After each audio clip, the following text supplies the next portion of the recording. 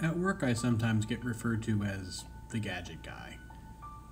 And while I know it isn't spoken in derision, part of me can't help but take it that way. It's true that I do employ all sorts of gadgets to get my work done, but I think of them more as tools, and the moniker of Gadget Guy makes me face the fear that I use them as a crutch of sorts, or that I'm leaning on them because of a lack of skill.